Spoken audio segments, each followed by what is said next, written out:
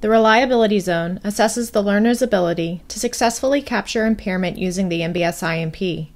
10 randomly selected studies are presented to be scored in terms of overall impression.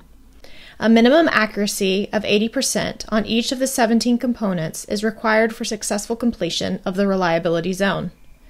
Retesting will be required on any components with less than 80% accuracy. For the most part, working with the studies in the reliability zone is the same as in the training zone. There are a few differences, however. After selecting and submitting a component's score, no immediate feedback is presented. There are no green checks or red X's marking the correctness of submitted scores. Darkened circles do, however, denote that a component has been scored. In the training zone, once a component's score is chosen, it must be submitted.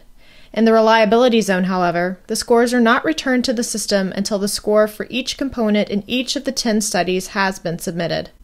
At this point, when the scoring of all 10 studies is complete, a new window appears instructing the learner to submit all scores for evaluation and determination of success. Until that icon is clicked, the studies remain available for review and the scores can be changed. This promotes moving through the assessment carefully and at one's own pace, and provides the opportunity for additional study and contemplation of scores if needed. Once the Submit icon is clicked, the scores are returned to the system in bulk, and feedback is provided regarding whether or not reliability criterion was achieved. If the criterion was not achieved, the notification reflects this and also includes general feedback outlining the physiologic areas that would benefit from additional study and review.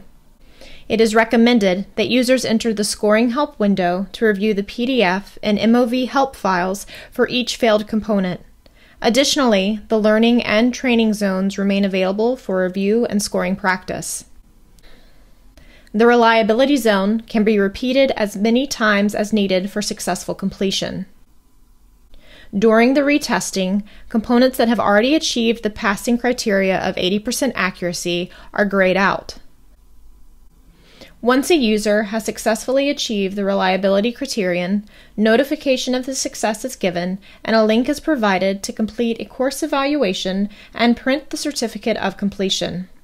Once the designation of Registered MBSImP Clinician is earned, immediate access to the MBSImP interface for patient management and report generation is provided.